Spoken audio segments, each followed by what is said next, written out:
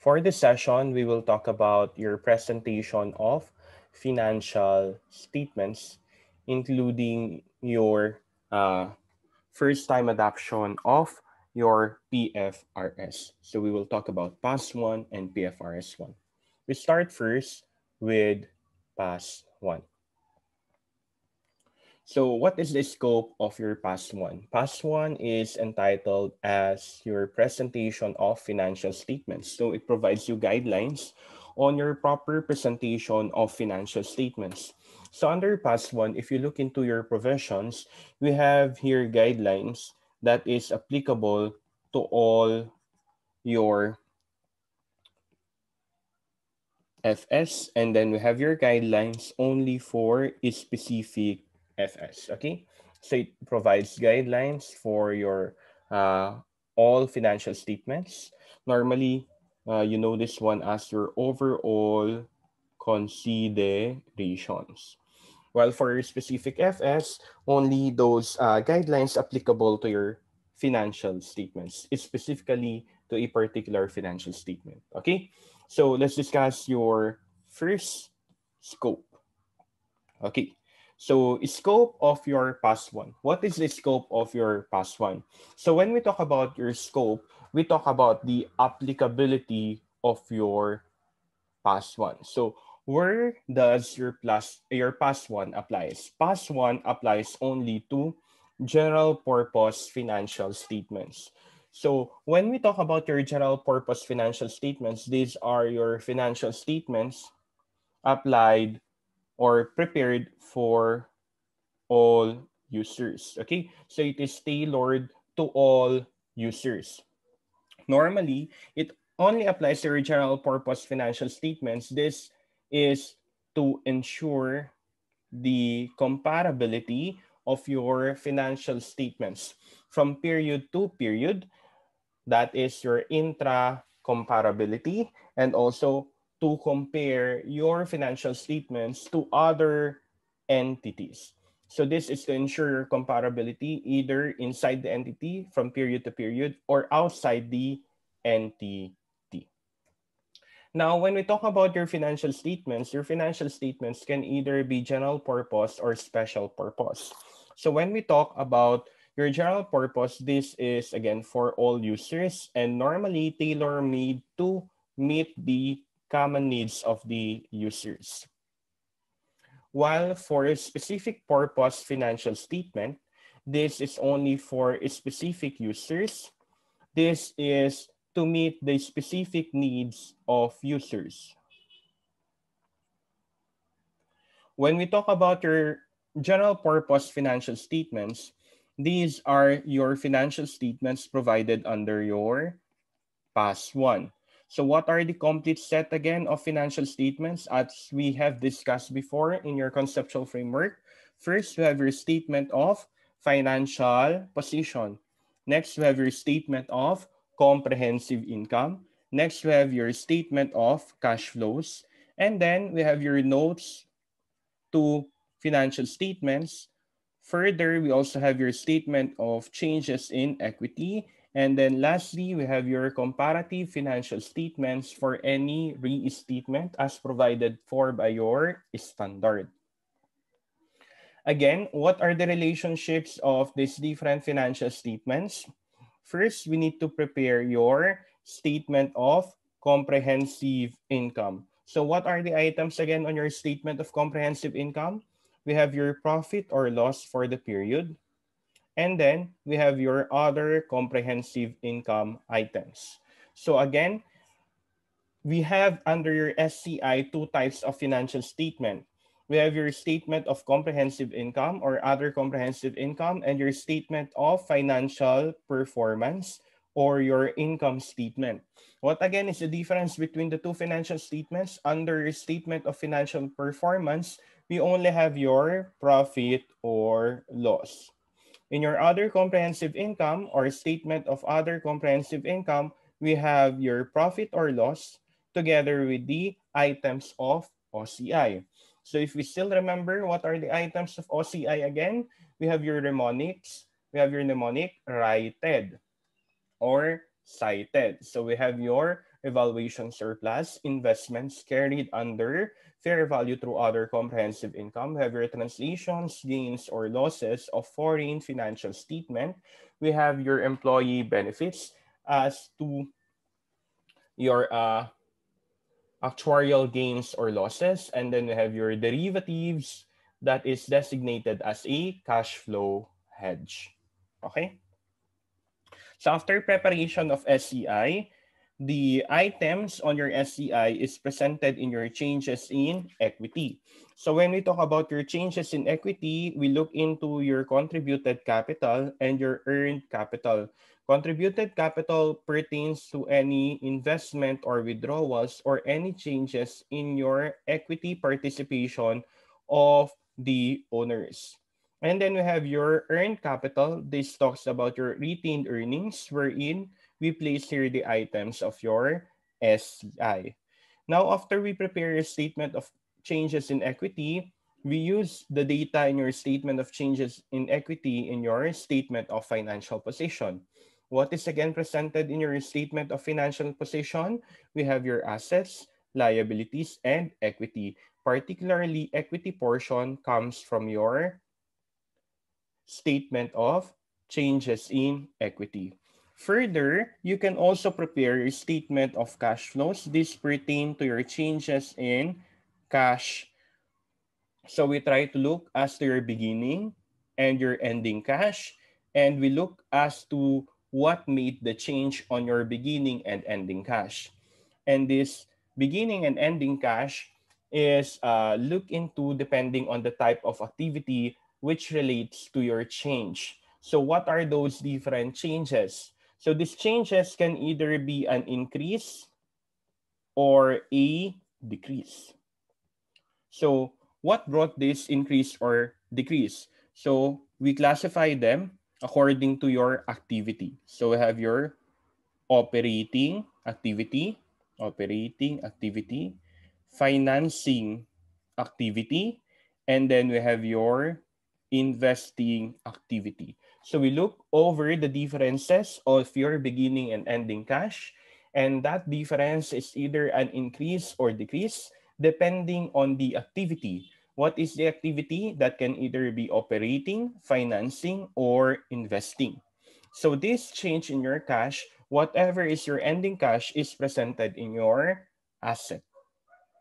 Further, for you to properly understand these different standards, your statement of comprehensive income, statement of changes in equity, statement of cash flows, and statement of financial position, we have your notes to financial statement. Normally, these are different disclosure notes to aid in the understanding of your items of financial statements. So whatever is presented in your SCI, SCE, SCF, or SFP, these items, if ever we have a corresponding note, it will be presented in your notes to FS.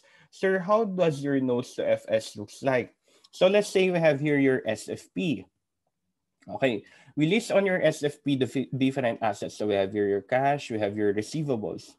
And then beside that, we have your amounts, right? So let's say your cash is 1 million and your receivables is 500,000. So cash, and then we have your amount. So beside or in between your cash and the amount are different notes. So if ever guys, we have here a note and then nakalagay 1, it means that the different disclosures pertaining to cash is presented under your note 1. So in short, all notes guys are pre-numbered. And this particular note as has been presented in your SFP can be seen in your notes to FS. So if it's cash 1, it is in note 1. You look on your notes to financial statement and under note 1, it is there. It is presented the different disclosures pertaining to cash. How about if receivables is placed as 10? It means that the notes pertaining to receivables, any disclosure pertaining to receivables is presented in note 10. Okay? So that's the relationship again of the different financial statements as we have discussed before in your conceptual framework. So again, when we talk of your general purpose financial statements, this talks about your common needs.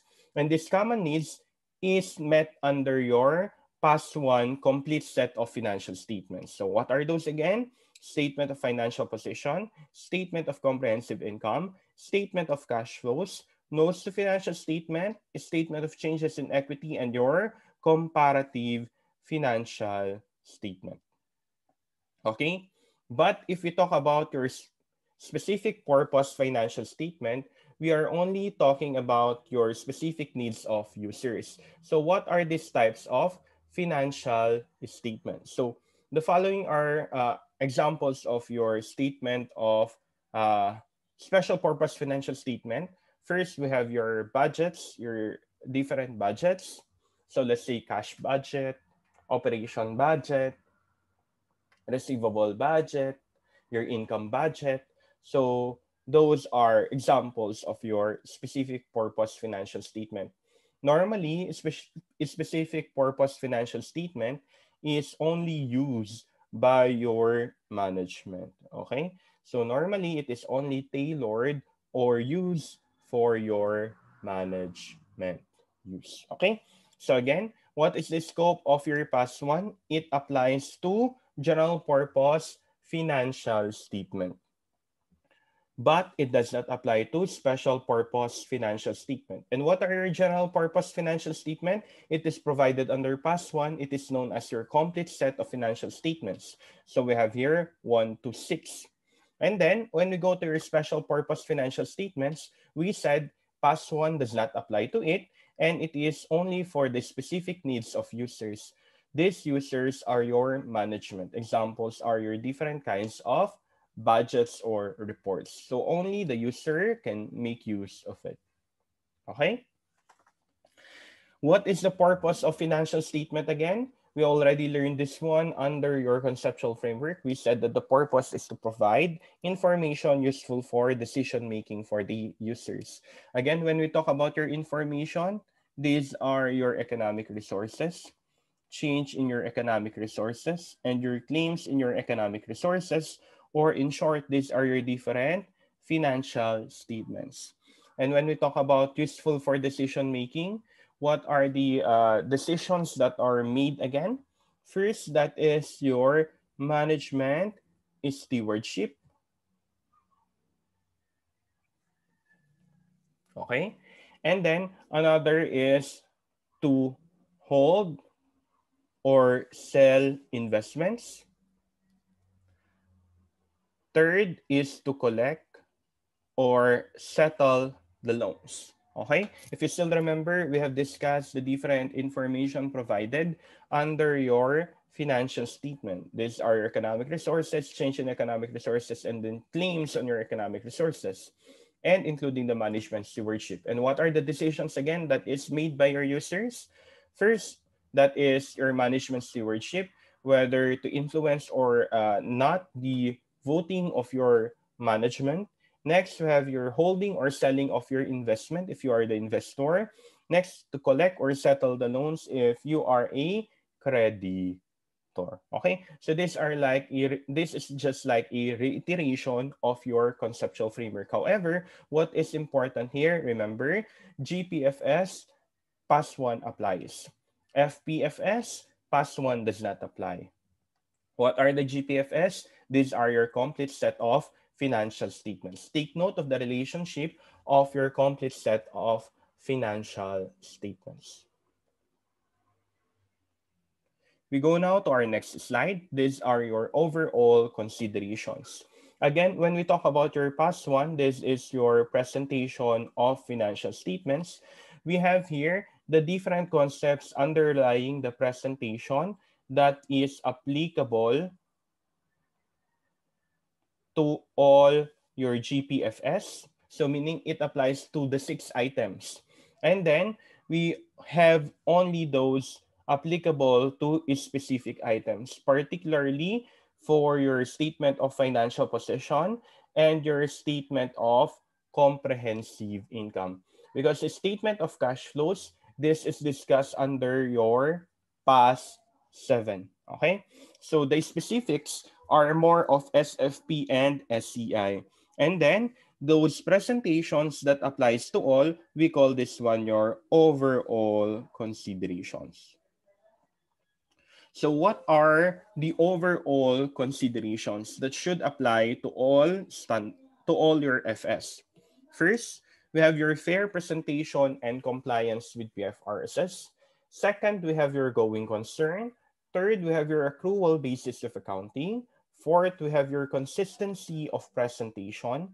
Fifth, we have your materiality and aggregation. Sixth, we have your comparative information. And seventh, we have your frequency of reporting. So take note again, under past one presentation of financial statements, we have here considerations on presentations that is applicable to all your financial statements, meaning your general purpose financial statements, SFP, SCI, SCF, statement of changes in equity, notes to financial statements, and comparative financial statements. So these considerations apply to them.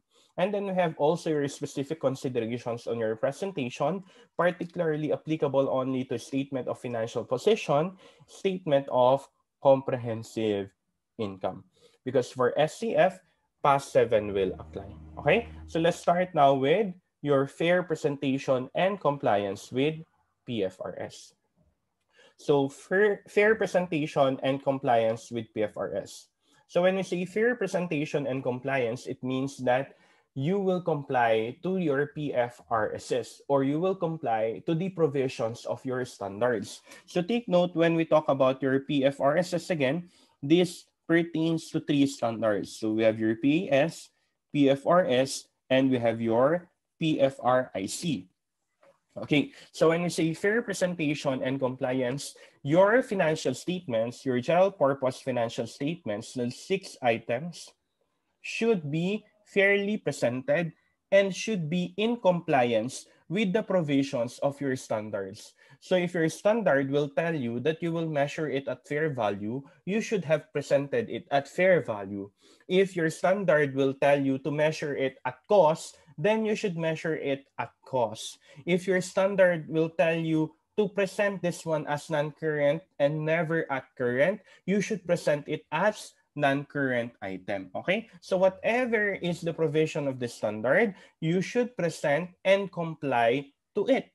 Okay? That's your fair presentation and compliance. However, there is a specific provision under this past one. It provides here that you must make an explicit and unreserved statement of such compliance in the notes. Normally, this is your note disclosure number 1. So normally, this is your note disclosure number 1.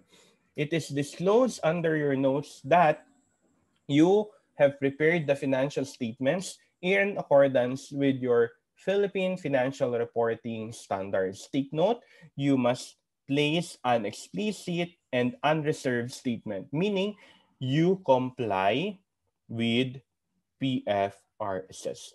So you should have placed there in your first note or in your note disclosure that there is a compliance with the PFRS.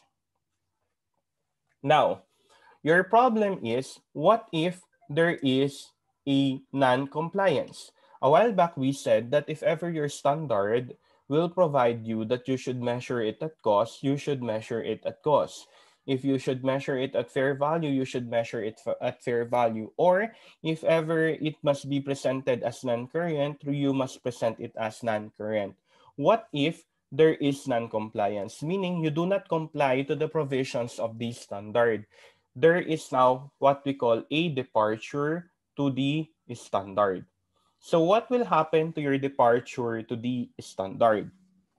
Now, if this departure to the standard is only an error, you must correct it. You must correct it. Meaning, what do? We must change whatever is presented in your financial statements. Okay? You must correct it or you must rectify it. This is what is meant by the second one. Inappropriate accounting policies are not rectified either by disclosure of the accounting policy, use, or by notes or explanatory material. So meaning, if there is a departure on your standard that is based on an error, you must correct or rectify it. You cannot just place that in your disclosure notes. So you cannot say that I departed from the provision of your past two regarding the measurement of my inventories at its subsequent date or its subsequent measurement. That cannot be because that is considered an error. Again, if there is a departure to the standard and it is considered an error, you correct or rectify it. You cannot check it with a disclosure note. So for example, uh, as we said, your inventory should be measured at net realizable value. That is under pass 2 for your subsequent measurement. However, you still measured it at cost. You still measured it at cost. So you did not compare it to your net realizable value. So if that is considered an error, what should you do? You should correct or rectify it. You cannot just correct or rectify it by placing a disclosure note if that is an error. Okay. If that is not considered an error, meaning there is actual departure, if there is an actual departure, so let's say you use the provision of a particular standard, however, you depart on it.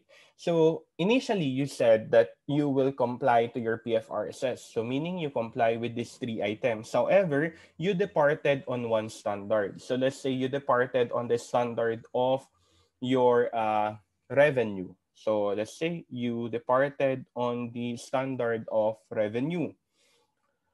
However, this departure is because the revenue standard is misleading. If you think that the revenue standard is so misleading, you must only disclose the reason. Disclose the reason. So what will you disclose? First, the nature of the departure, the reason, and the impact of the departure. Okay, we go back to your fair presentation and compliance. What is our premise? Our premise under your fair presentation and compliance is that whatever is the provision of the standard, we should comply to it. Okay? And then, under your first note, you must make an explicit and unreserved statement that you are complying to the PFRSS. But what if there is non-compliance, meaning there is now a departure? If there is a departure to the standard and it is considered an error, you should only correct or rectify it. You cannot make a disclosure note. But if that departure is not considered an error, it is an actual departure because the standard is so misleading, then what can you do? You will not correct the error, but you will disclose the reason. What is the disclosure? You disclose the nature, the reasons, and the impact of the departure. So in our example, we say that your revenue standard is so misleading. Sir, what is our revenue standard? Our revenue standard is governed under PFRS 15. What is PFRS 15? Revenue from contracts with customers. So under revenue from contracts with customers, you recognize revenue once the performance obligation is already satisfied. Sir, what is a performance obligation? A performance obligation is your obligation to perform a particular act as to your buyer. So let's say your performance is to deliver the goods or service. So once you comply the delivery of the good or service, of course, you can already recognize revenue. Okay? That's under PFRS 15. Once there is already a performance of the obligation, or once the performance obligation is already satisfied, we can already recognize revenue. So halimbawa, nagbenta nga tayo ng merchandise. Tapos binenta natin yung merchandise, once na na-deliver mo na daw, makarecognize ka na ng revenue. However, let's say you are under installment sale. Ano yung installment sale? Ibig sabihin, paunti-unti lang yung bayad ng iyong buyer. So, hindi mo alam kung makokolekta mo ba or hindi. Now, your problem is if you can collect all of the installments or not. So, under PFRS 15, you should recognize the whole amount as a revenue. Is that right? Yes, because that's under PFRS 15. However, since you think that since you are in an installment sale, it is not necessary that you present everything as a revenue because it depends now on the collectability of the particular revenue, whether you can collect it on time or not, or you will not collect it at all. So you have now a problem under the collectability. Since you have now a problem under collectability, would it be proper to present everything as a revenue once you have delivered it? Or it is more proper to present revenue only upon the collection? I think it is more proper for you to present it once there is a collection because again, you have a problem on the collectability. So here, to not mislead the users that you have higher revenues, but actually there is a problem of collectability, what did you do? You departed from the standard. What standard did you depart? PFRS 15. So you will now tell the nature of the departure, the reason for the departure, and the impact of the departure. So probably, what is the impact? In your PFRS 15, everything is recognized as revenue once delivered. Therefore, what is the impact? Under your departure on the standard, there will now be a decrease on revenue reported. Why? Because you will now only report the revenue once there is actual collection. Okay? Because there is now a problem on your collectability. So you just explain that. Okay? Only if the standard is so misleading. Okay? And take note, this departure must give a more relevant and faithfully represented information. Okay? So you give the reason, but take note, the particular departure should result to a more relevant or faithfully represented information. Okay, we go back on this slide. So what did we discuss on this slide? We talk about your fair presentation and compliance on your standards, meaning we comply with the provisions of your PAS, PFRS, and PFRIC. Now, under the past one provision, you make an explicit and unreserved statement on the compliance. Okay, so you place on your disclosure notes or your notes to financial statement the compliance on the financial statement. So what if you do not comply now? If you do not comply, you have a departure, and that departure can be considered as an error. So if that is only an error, meaning there is an inappropriate accounting policy, then you just only correct or rectify it. You can never correct it by disclosing it. So you must correct or rectify it. But if it's really a departure, take note, the departure should only be done if ever the standard is so misleading or the presentation of the information will present more relevant and faithfully represented info. So what should we do here? You cannot correct it or rectify it because you really actually departed on it. But what should you do? You disclose on your notes the nature, reason, and impact of the departure. Okay? Fair presentation of financial statements. Next, we have your overall considerations as to your going concern. So, going concern is presumed if the financial statement is prepared using PFRS. So in short, if you are compliant to PFRS, it means you are in a going concern. What do we mean by a going concern? Going concern means that the entity will continue to operate in the foreseeable future. Our problem here is what is this foreseeable future? So what is presumed here is that the entity will continue to operate in the foreseeable future. Our problem is what is the foreseeable future? The foreseeable future under your going concern is defined as 1 year from the date of the financial statements. Okay?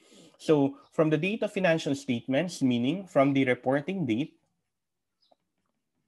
you look 1 year thereafter, if ever the entity will continue to operate. Okay? That's why most of our values are at its fair value, at its cost, because we think that it will still continue, that the business will still continue. Okay?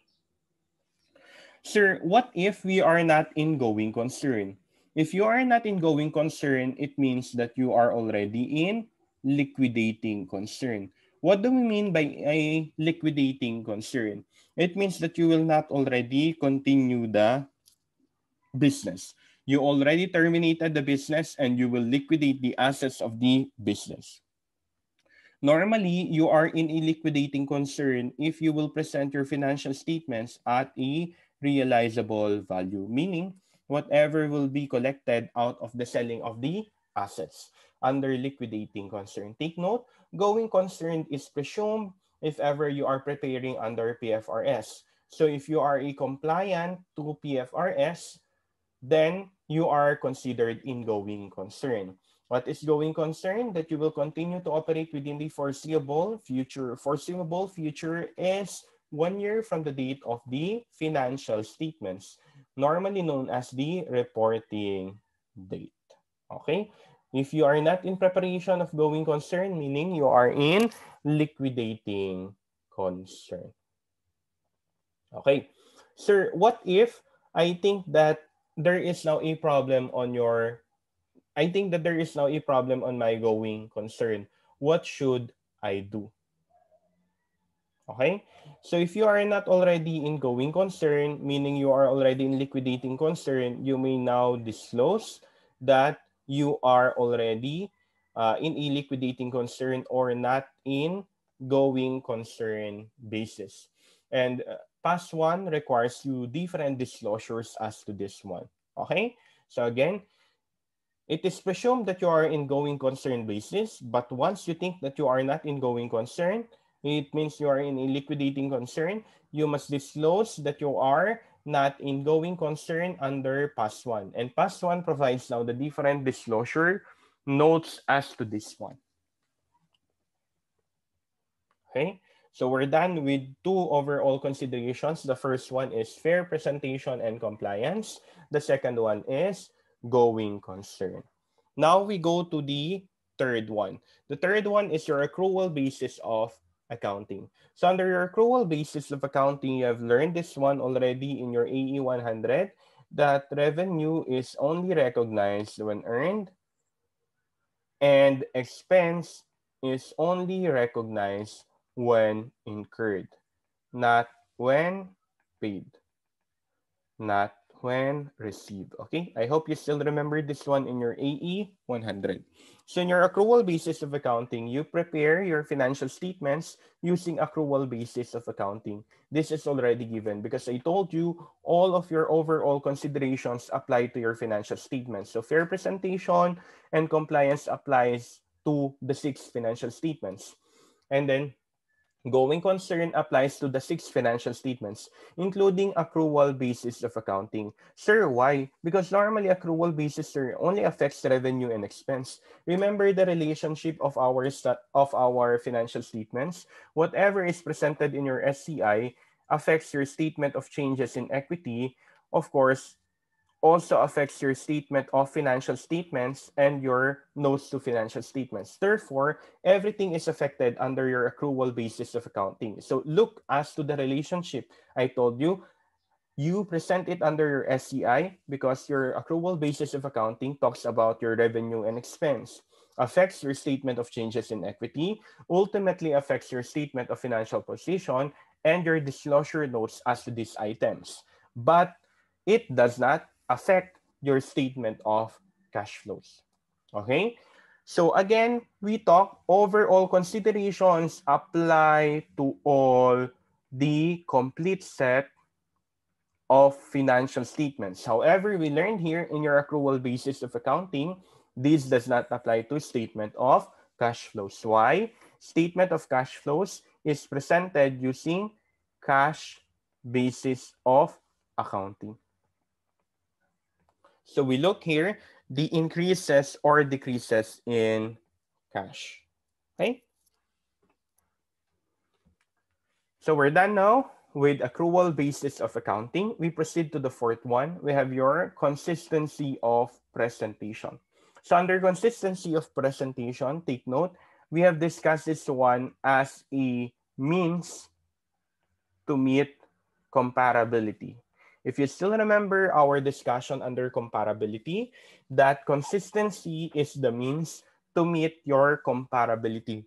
So to properly compare items, we must be consistent with the application of our standards. So in your consistency of presentation, what is only required to you is to be consistent in the presentation of your standards. So again, if you present before as cash, present it still at cash.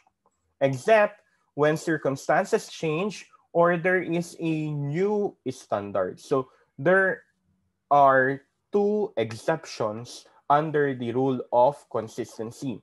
What is the general rule? You must be consistent from period to period. What are the exceptions to these rules? First, if the circumstances change. Second, if there is a new standard. So let's have an example on your circumstances change. So for example, guys, before you present as inventory, your property, plant, and equipment. Why? So let's say you are into the, what do you call this one? You are in the realty business. So realty business ka. Ibig sabihin, you are in the buying and selling of your land. Okay? So, nagbebenta ka ng land, bumibili ka ng land, nagbebenta ka ng building, mga realties. That is your original business. So initially, of course, your land and building is presented as inventory. Kasi nga, part siya ng mga binebenta mo. Okay.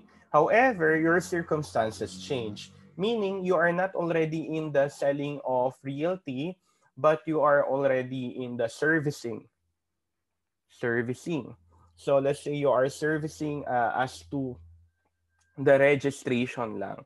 Registration of ownership over land. So yun yung mga service mo. So initially, it is now land and building.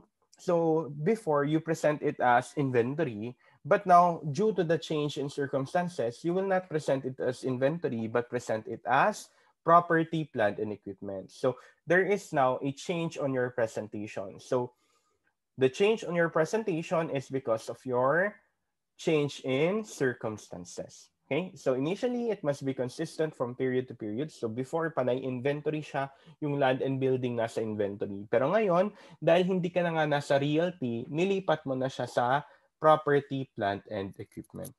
Another one, there is a new standard.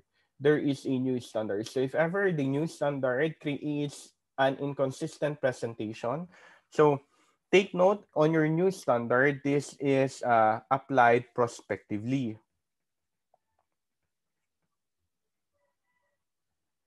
And to your previous transactions.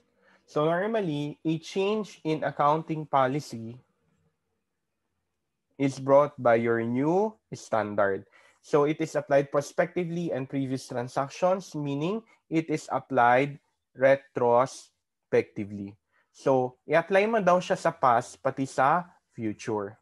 Okay? So, if that is a retrospective adjustment, in meaning previously you have a different accounting, and because of the new standard, you have a new accounting. So because of this difference and the new, there will be an inconsistent presentation. So this is an exception to your consistency of presentation. Sir, sabi mo, apply siya sa past. Yung apply sa past kasi is it will be now only accounted. The changes will be accounted in your retained earnings. However, as to presentation, ibig sabihin magkaiba yung pag-present before at saka ngayon. Katulad kanina, pre-present natin siya as inventory kanina, pero ngayon, PPE na. So, there is now an inconsistent presentation. Here, what is brought is the inconsistency of presentation again.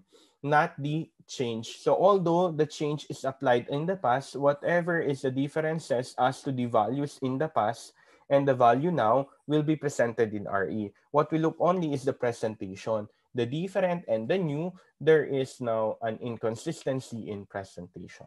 Okay? So again, consistency in presentation or consistency of presentation, we have learned this one already under your conceptual framework. We said that your consistency is a means for us to meet comparability.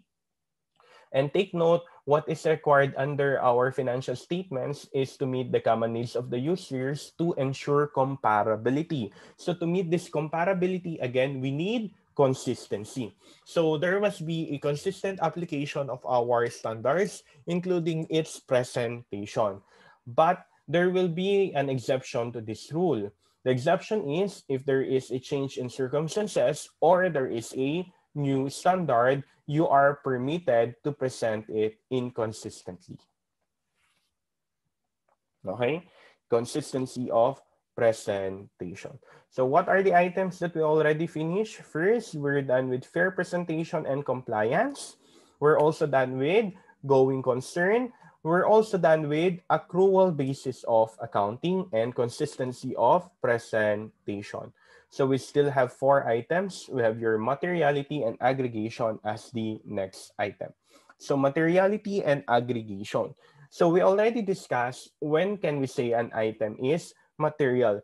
We can say that an item is material if it influences the decision making of the users, because again, materiality or material is an element of relevance. Okay, it is an element of relevance if you still remember it. Now, if ever an item is material, it is presented separately. Okay? If an item is material, it is presented separately. Sir, what if the item is immaterial? It can be aggregated. So for example, in your property, plant, and equipment. So you have here your building, which is worth 5 million pesos. And then you have here printer, which is worth 10,000 pesos. Okay. So what do you think is material here? The building. So let's say the building is material. So this is presented separately as an item of PPE, building. Pero yung printer, isa-separate mo pa rin ba? Halimbawa, meron pang office chairs, gano'n. Office chairs na worth 8,000. Isa-separate mo pa rin ba? Bali sa PPE, pag breakdown mo ba siya, ilalagay mo pa rin yung building, tapos ilalagay mo yung printer, ilalagay mo pa rin ba yung office chairs? Not anymore. Because these 2 items, we can consider them as immaterial. So what is the treatment if ever it is immaterial? If immaterial, we can aggregate it. When we say we can aggregate it, we can join them and we can present them as one. We can join them and we can present them as one. So we can present these 2 items as one already. So other equipment.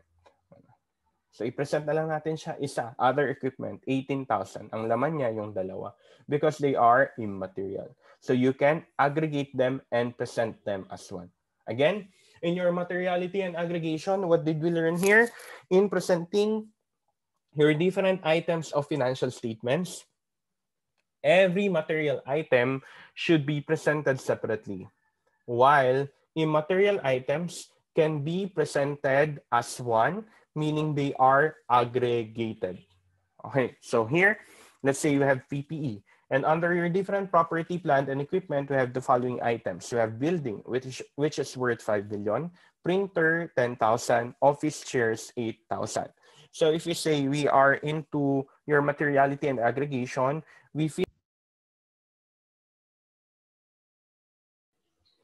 So a while back, we were talking about this materiality and aggregation, and we said that you will only aggregate the immaterial ones. So in this example, we aggregated printer and office chairs because for us, they are immaterial as to value. So 18,000 we presented as one. It is now other equipment. So when we talk aggregation, we present the immaterial items, present immaterial items as one.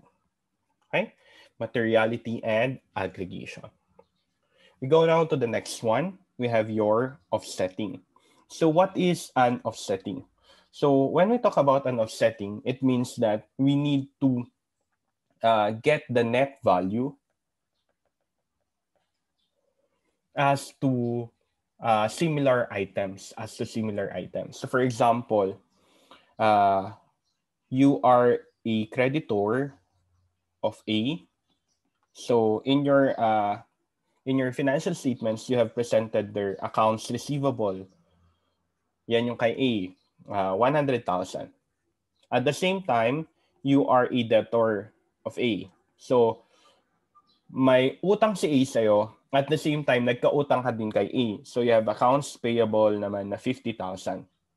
So when we say offsetting, you try to offset or get the net value of these items. So since pareho namang A yan, di ba? So pwede ba nating i-present siya ng AR 100K less AP 50K? So ang net na lang na AR ay 50K. Can we do that? So under past one, offsetting is not permitted. So we cannot offset items. We cannot get the net value of items. So even if there is a relationship between this creditor and debtor as to AR and AP of each other, then we cannot still get the net value of it. We cannot offset it. So sabi nga natin dito, kay A as a creditor, we are the creditor of A, X the creditor of A. So may utang si A sa atin na 100,000. Tapos nagpautang din si A sa atin ng 50,000. So may utang tayo kay A na 50, umutang si A sa atin ng 100. Net utang ni A ay 50,000. Hindi natin pwedeng i-present yan as net value. It is not permitted. Therefore, you will still present them separately. Okay? We will still present them as separate items, except if required or permitted by the standard. So that is the loan exception. If ever the standard provides now that you can present it as one. Okay. Remember, an item of your OCI is an investment measured at FVTOCI. So normally this FVTOCI investment, we have here your gains or losses.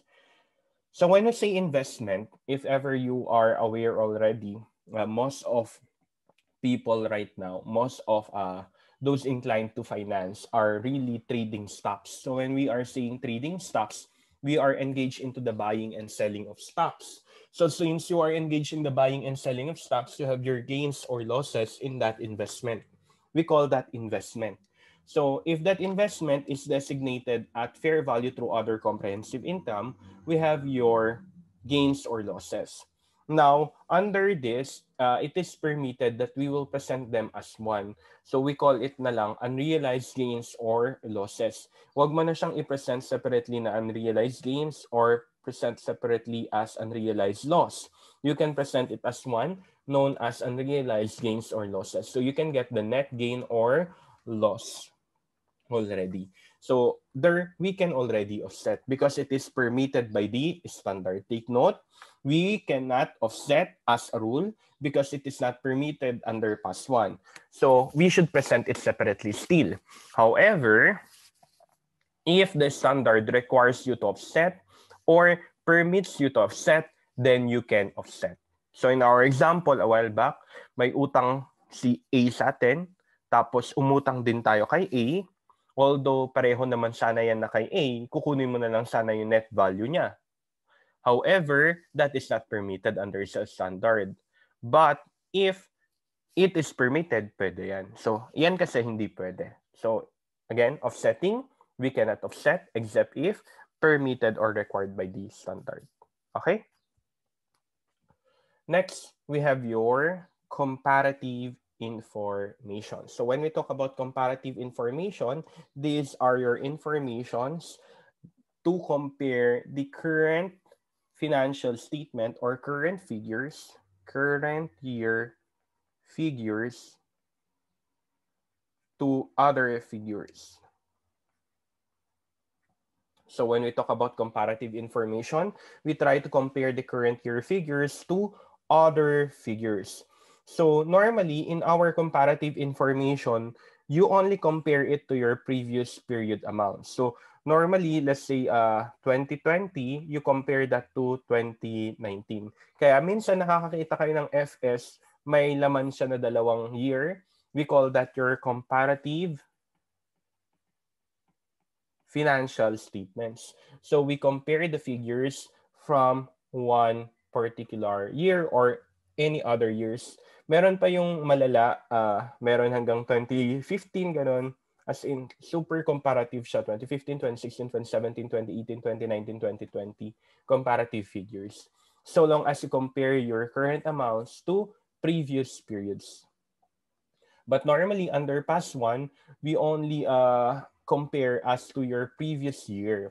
But if you want to compare it to other previous years, that can also be done. Okay? So you must compare or make a comparative figures in all your financial statements. So if you try to search the financial statement of your favorite corporation. So let's say mahilig kang uminom, so you look into the corporation, San Miguel Corporation. So tignan mo yung FS ni San Miguel Corporation, you will see there are comparative figures for each type of financial statement. So SFP, SCI, changes in equity, including the cash flows, they have comparative figures.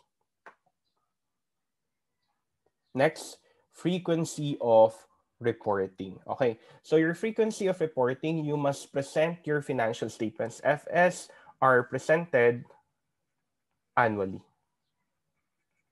Okay, FS are presented annually.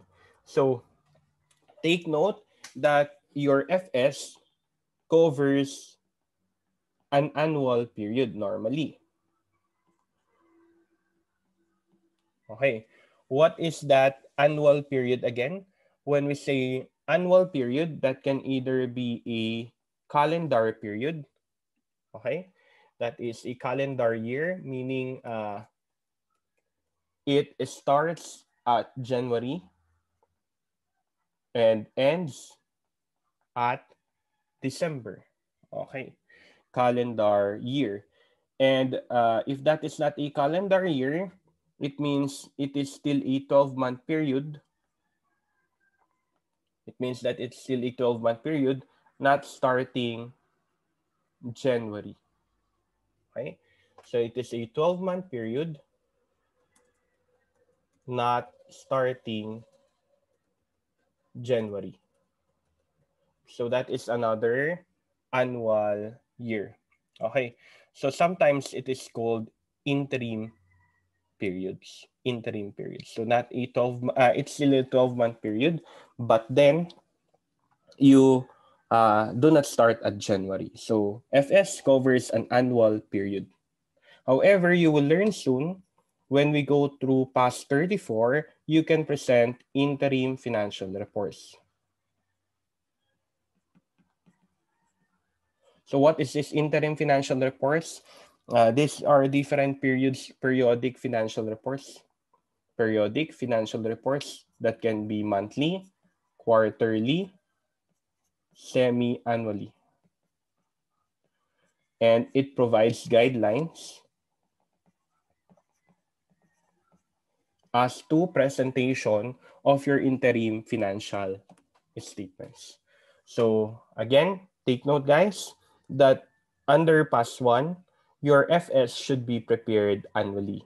As an exemption, we have your PAS 34, wherein some financial statements or financial statements can be presented either monthly, quarterly, or semi-annually, and the guidelines is presented under PAS 34. Okay, so let's have a quick recap on what are the general considerations or the overall considerations for statement presentation or financial statement presentation. First, we have your fair compliance, fair presentation and compliance with PFRS.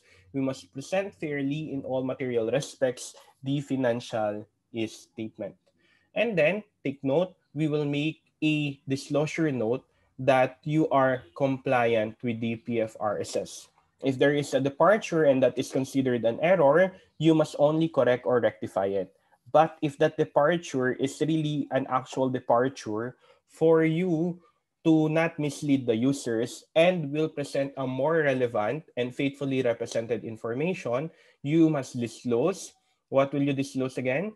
The nature, reason, and impact of the departure. Next is your going concern. All financial statements, once you comply with PFRSS, you are in a going concern. If not, you are in a liquidating concern. So if you are in a liquidating concern, there will be disclosure on your liquidating concern. Next, your financial statements are also prepared at accrual basis of accounting. Why? Because again, there are relationships between your revenue and expense that is presented under your statement of comprehensive income, and then statement of changes in equity, and then we have your statement of financial position ultimately, and also your notes to financial statements. So your accrual basis of accounting normally affects all of the financial statements. However, it does not apply to statement of cash flows. Next, we have your consistency of presentation. So under consistency of presentation, we said that the ultimate goal for your financial statement presentation is its comparability. That's why it is only applicable to general purpose financial statements. So what makes your financial statement comparable again? The consistent presentation. So consistency is the means to meet comparability. So under your consistency, take note, your presentation and your classification shall be consistent and retained from one period to another, unless, again, there is a change in circumstance or there is a change of standard. Next, we have your materiality and aggregation. So we said material items should be presented separately. Immaterial items can be aggregated as one and presented as one. Further, we talk also about your offsetting. That offsetting is not allowed. Offsetting is not allowed. However, if it is permitted or required under the standard, then you can offset. Also, we talk about your comparative information. We said that under your comparative information, we will disclose and we will present in our financial statements comparative figures from the previous period's amounts. But normally, comparative is only compared as to your current year and previous year. But there is no holding you back if you want to present comparative figures for the past 5 years. That can also be done. And on your frequency of reporting, what did we say? You must prepare a financial statement annually, but there can also be an interim financial statements under PAS 34. Okay, so what are the items again? First, fair presentation and compliance with PFRS. Next, we have your going concern. Next, we have your accrual basis. We have your materiality and aggregation. We have your consistency of presentation.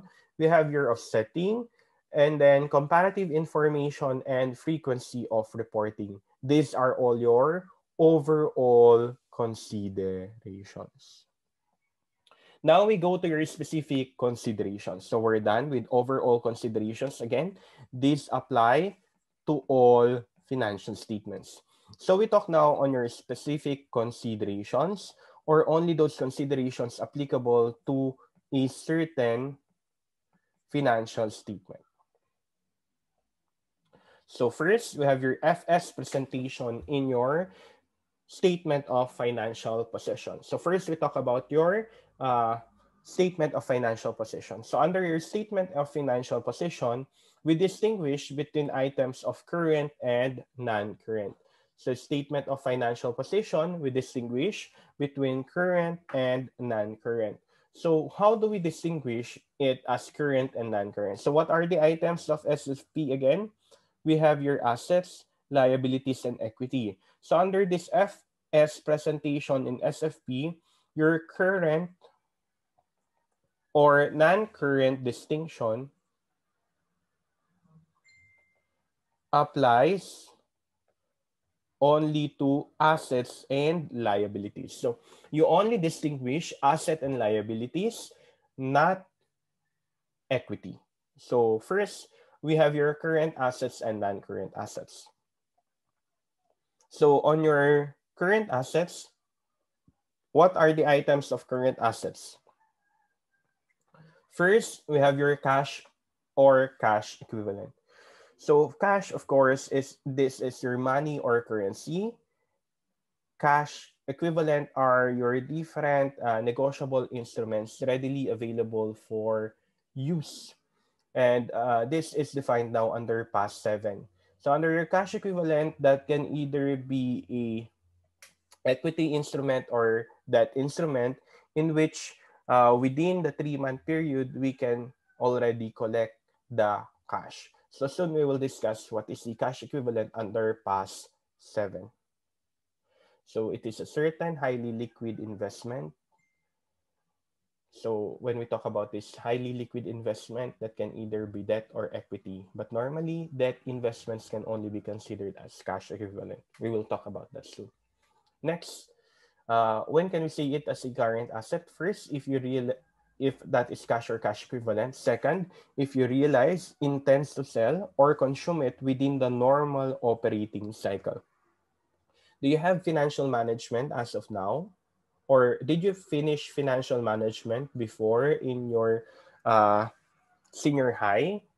So what is a normal operating cycle again? This is just like your cash conversion cycle from the time you have your merchandise up to the time you convert it into cash. So for example, you have your raw materials, you will convert it now, you will sell it, and until you receive the cash payment out of that selling, that is considered normal operating cycle. So normal operating cycle differs from one business to another business. So for example, guys, if your business is a grocery store, your normal operating cycle normally is just less than 1 year or less than 1 month pa nga kung kaya siya. So from the time you purchase your merchandise up to the time you receive cash out of selling that merchandise. Okay, so if ever it is within the normal operating cycle, let's say in a merchandising business, your normal operating cycle is 30 days, then if it's within the 30 days, then it is considered a current asset. Or if that is in a development company, so realty and development. So let's say you are in a realty and development company, guys. What is the normal operating cycle? Sabi nga natin, normal operating cycle differs from one business to another business. So if you are in a realty and development corporation or company, normally it takes you years to construct a particular realty. So if ever you are in a realty and development, let's say your normal operating cycle is 2 years. So long as your normal operating cycle is within that period or your asset is within that period, then we can consider it as a current asset. So if you realize, intends to sell or consume it within the normal operating cycle, it is still considered a current asset. Okay? So normal operating cycle, take note guys, differs in between your different businesses. Third one, it expects to realize the asset within 12 months. Sir, I have a problem now. Kanina kasi, pwede natin siyang i-realize within the normal operating cycle. Sir, nagbigay ka ng example, 2 years yung normal operating cycle. Ngayon, sabi niya, kailangan i-realize mo daw yung asset within 12 months. Paano na yan, sir? Yung 2 years more than 12 months yan. Pasok pa rin ba yan sa current asset? Yes, kasi number 2 siya. Pasok siya sa number 2. Sir, ano din ang rule? So, in number 2 and 3, so that we can harmonize it, you place there realize, intends to sell, or consume within the normal operating cycle or 12 months, whichever is longer. Okay, so to harmonize it, you place there whichever is longer. So in our example, so although we will only realize this realty and development for, let's say, 2 years, it is more than 12 months. But since it is longer, it is still part of your current asset. Because take note, it is normal operating cycle or the 12 months, whichever is longer. Whichever is longer. So in a realty development, so although it is more than 2 years, it's still part of your current asset because it is under number 2. It is within the normal operating cycle. Okay? And lastly, if the asset is for trading. So when do we say that the asset is for trading? The asset is for trading if you are into buy and sell that particular asset. So these are your different investments. Okay? These are your different investments. So when can we consider an item as a current asset? First, if that is a cash or a cash equivalent. Second, if it is within the normal operating cycle. Third, if it is within 12 months. So in short, your realization or your intention to sell or consummation is within the normal operating cycle or 12 months, whichever is longer. Take note of the rule. To harmonize number 2 and 3, you place a phrase there which is whichever is longer. And then the last one, so that we can say it is a current asset, the asset is for trading. How about a non-current asset? A non-current asset is defined residually. So when we say it is defined residually, we have a residual definition on your non-current asset. In short, whatever is not considered a current asset is a non-current asset. So in short, if that is not cash or not a cash equivalent, non-current asset. If you do not realize it or sell it or consume it within the normal operating cycle, it is a non-current asset. If you do not expect it to realize within 12 months, it is non-current asset. If the asset is non-trading, then it is non-current asset. So in short, it is a residual definition. So whatever does not go beyond the definition of a current asset or go within the definition of a current asset, it is considered as a non-current asset. So kabaliktaran niya. So kung hindi yan cash or cash equivalent, non-current asset. Kung hindi siya within the normal operating cycle, non-current asset. Kung hindi siya within 12 months, non-current asset. Kung yung asset ay hindi for trading, then non-current asset. Clear? Okay. So let's have an example of this current or non-current asset.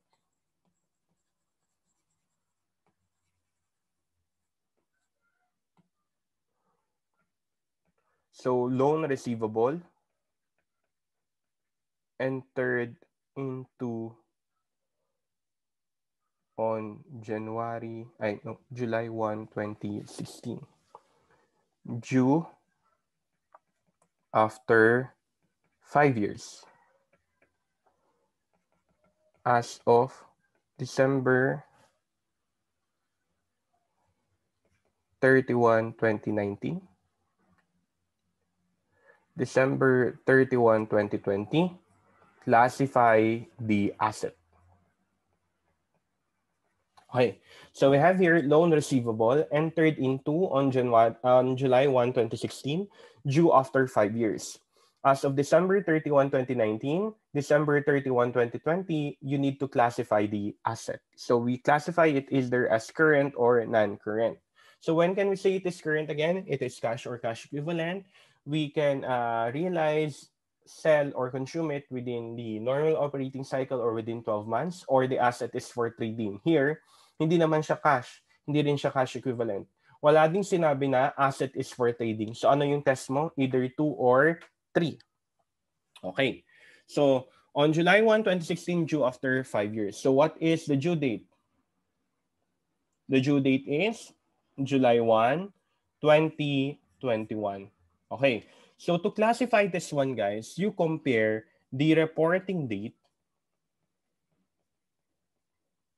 to the due date. So we already computed the due date, July 1, 2021. So we just need to compare the reporting date to the due date. So on the first one, what is the reporting date given? December 31, 2019. What is the due date? The due date given on The problem is July 1, 2021. That is for number 1. So, pasok ba siya sa 12 months? So, 2019. Okay. Pasok ba yan sa 12 months? No, because this is 18 months. 18 months yan. Therefore, pasok ba siya dun sa 12 months? Sabi natin hindi. Current, non-current. This is considered non-current asset. Kasi hindi siya pumasok dun sa definition ng current assets na kailangan 12 months siya. O dun sa second naman, ang reporting date mo ay December 31, 20. Ang due date mo ay July 1, 2021.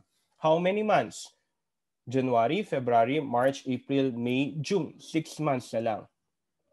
Pasok ba sa 12 months rule? Yes. Therefore, current asset. Okay? So, if ever you are to present in the SFP as to whether it is current or non-current, you need to classify the asset. In classifying it, look at the definition of the current asset. So when can we say it is a current asset? It is cash or cash equivalent. If you realize, intend to sell it or consume it within the normal operating cycle, or you realize it within 12 months. So to harmonize the two, whichever is longer. And then if the asset is for trading. So in this example, to know whether it is within 12 months, we just compare the reporting date to the due date. In the first question, as of December 31, 2019, classify the asset. So our reporting date is December 31, 2019. The due date is July 1, 2021. So if we try to count how many months, 12 months for the whole year 2020, January 2021, 13 months already. February 2021, 14 months already. March 2021, 15 months already. April 2021, 16 months already. May 2021, 17 months already. June 2021, 18 months. So since 18 months na yan, hindi na siya pasok doon sa 12-month period. Paano natin siya i-classify? Non-current asset. Paano naman yung number 2? Yung number 2 naman, it is from December 31, 2020 to July 1, 2021. How many months? 6 months. Pasok ba? Yes. So it is considered as current asset. Okay? So ganun lang yung pag-classify natin, kung current or non-current. Tignan mo lang kung papasok siya dun sa 1, 2, 3, and 4, current asset siya. Kung hindi, non-current asset siya. Clear? Okay. Next, we go to your FS presentation in SFP as to liabilities. Take note, the current and non-current classifications apply only to asset and liabilities. We're done with asset. When can we say it again as a current asset? Current asset, if first it is cash or cash equivalent. Next, it is within the normal operating cycle. Next, it is within 12 months. Next, it is held for trading. So kung pasok siya dyan, current asset. If not, non-current. So we go now to your liabilities. So for your liabilities, you have here current and non-current classification also. So when can we say it is a current liability? So still, if you can settle it within the normal operating cycle, or you expect to settle it within 12 months. So to harmonize this again, if ever you are to settle it within the normal operating cycle or within 12 months, whichever is longer. Okay?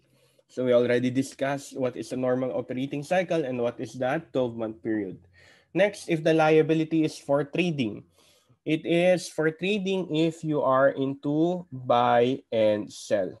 So what is new here is this one, the last one. The entity has no unconditional right to defer settlement. Okay, so when we say you have no unconditional right to defer settlement, you have no right to postpone in a later date the settlement or payment of the liability. Okay? So entity has no unconditional right to defer settlement, no right to postpone in a later date the settlement or payment of the liability. liability. Okay. So why is this important? This should be read in conjunction to these two items. Okay. A while back kasi, dun sa asset, anong meron dun? Realize, sell, or consume. Yun yung words na ginamit ng standard. Dun sa 12-month period at normal operating cycle. Dito naman, settle ang ginamit ng standard. Okay? So this fourth one, entity has no unconditional right to defer settlement, applies to the first and second one. You must read it in conjunction to the two items. So it means that you have no right to postpone in a later date the settlement or payment of the liability. So for example, you have a loan payable due on July 1, 2021. Okay. So as of December 31, 2020, current, non-current. You count. Due date, July 1, 2021. Reporting date, December 31, 2020. Is it within 12 months? The answer is yes. Therefore, it is a current liability. Bakit? Loan payable na yan eh. Okay? So you have a current liability. Now, when we talk about your unconditional right, ibig sabihin daw, pwede mong i-move yung due date. So if you have unconditional right, you may move it. You may move the due date. So in short, from July 1, you can move it to, let's say, I want to pay it only on December 1 of 2023, year 2023. So if you have unconditional right, you may move. Bakit importante yung last one na yan? Kasi nga, pagka may unconditional right ka, pwede mong i-move anytime. So from current, pwede mong gawing non-current.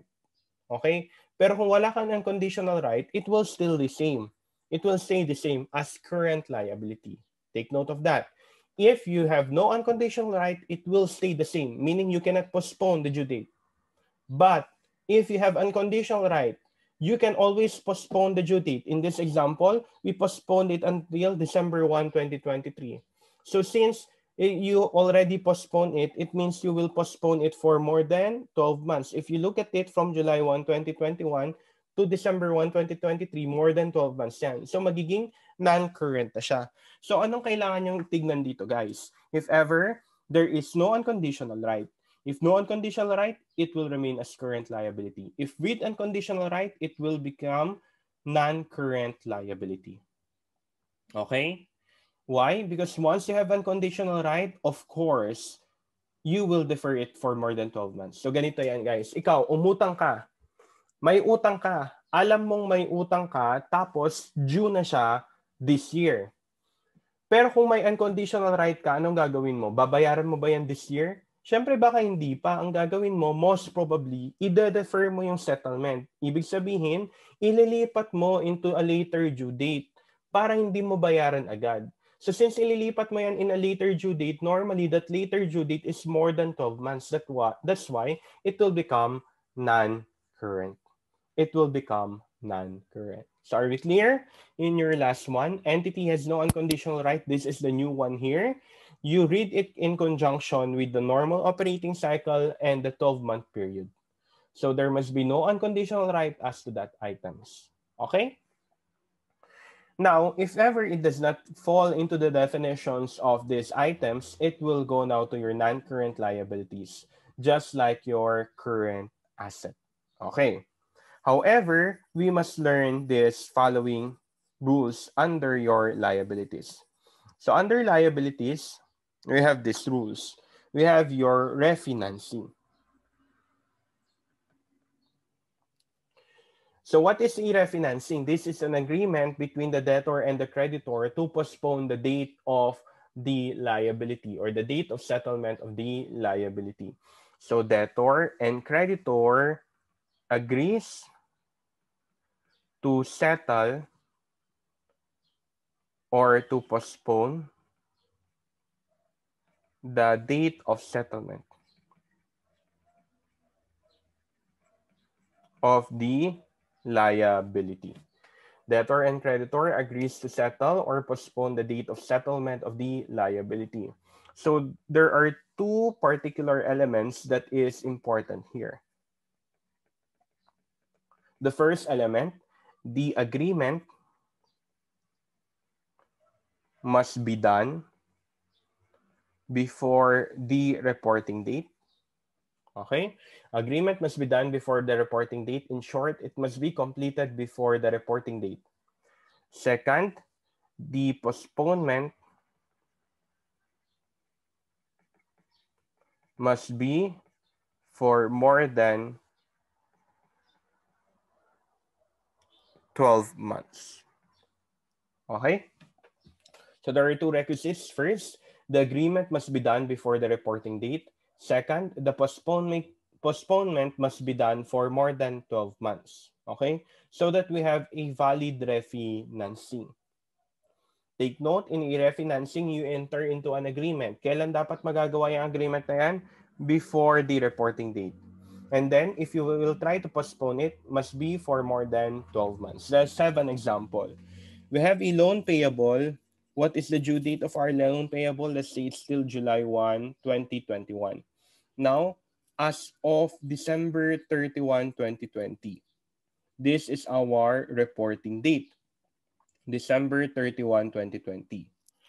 Current, non-current is still current, right? Kasi December 31, 2020 until July 1, 2021 is 6 months. So it's still considered as current liability. However, if we have these following items, an agreement was entered on December 8, 2020 to defer the settlement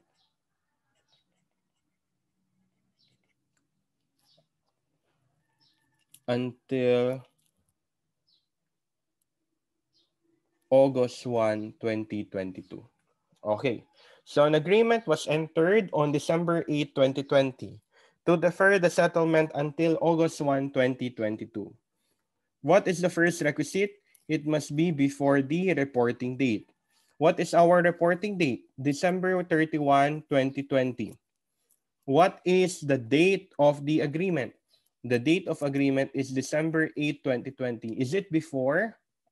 Is it before this is met? So yes, it is before. Next requirement. The next requirement is the postponement must be for more than 12 months from the reporting date. So what is the reporting date? December 31, 2020. What's the new due date? The new due date is now this August 1, 2022. December 31, 2020 to August 1, 2022. Current, non-current. It is now non-current liability. Why? How many years? It is 1 year and 7 months. So it is more than 12 months. So if there is a refinancing, what is the effect? The ultimate effect of a refinancing, it becomes non-current liability.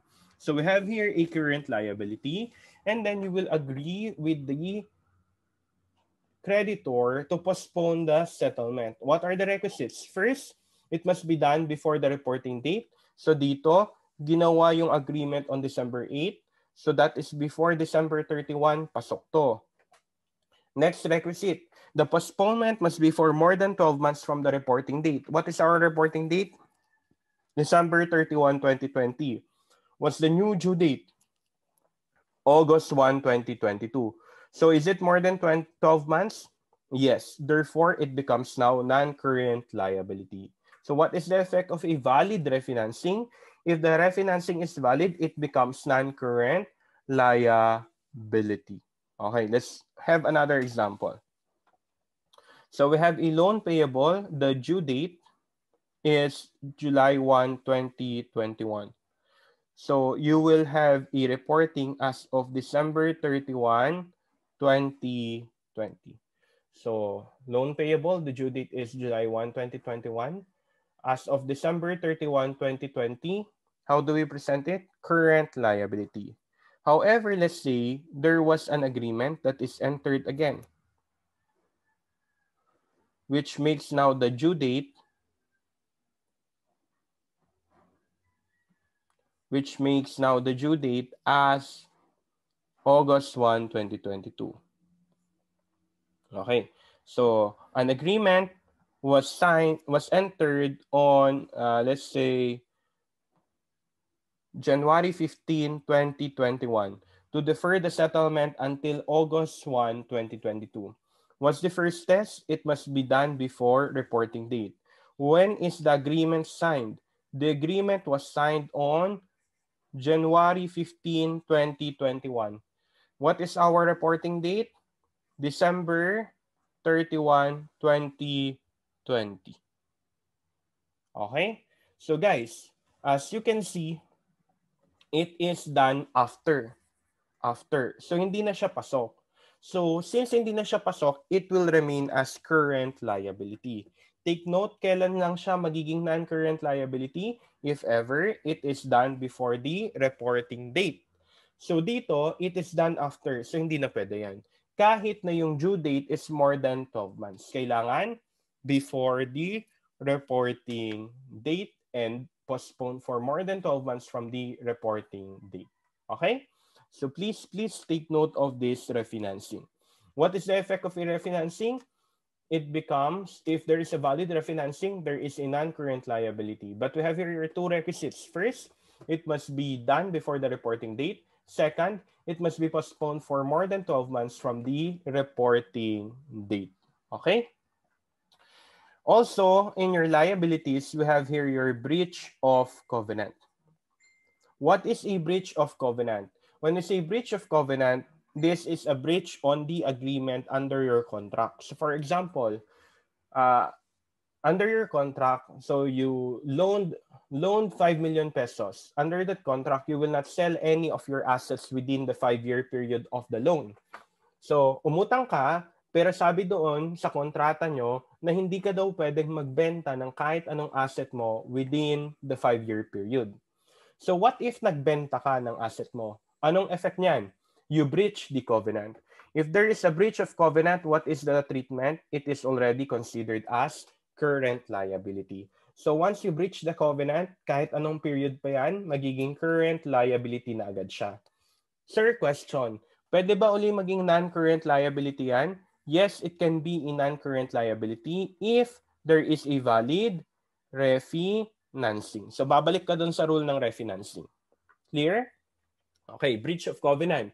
Once you breach any of the covenants or any of the stipulations under your agreement, it will become a current liability. However, if there is a valid refinancing, you can present it now as non-current liability. So again, once it is breached, current liability. Pero if there is a valid refinancing, non-current liability. When is there a valid refinancing again? You go back to these two items. It must be done before the reporting period, and the postponement must be for more than 12 months from the reporting period or reporting date. Okay? So current and non-current liabilities.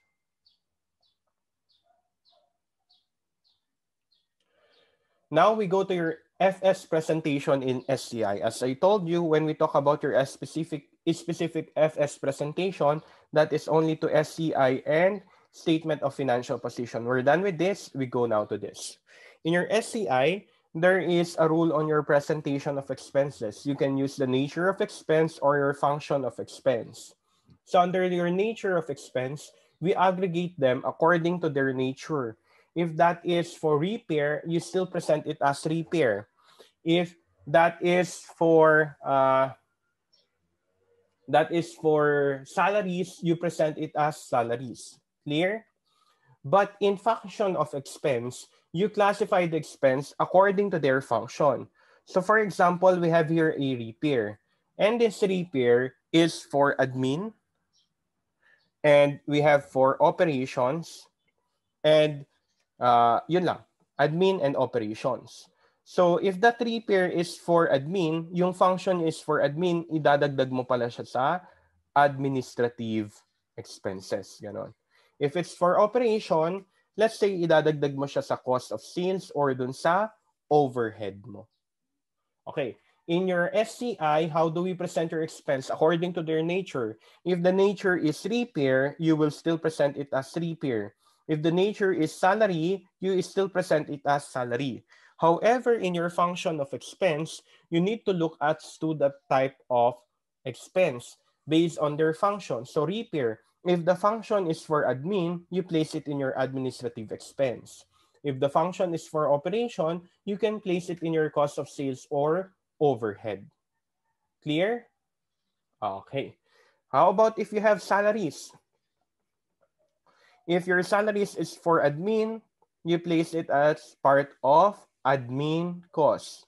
If it is for operations, you part it as item of direct labor.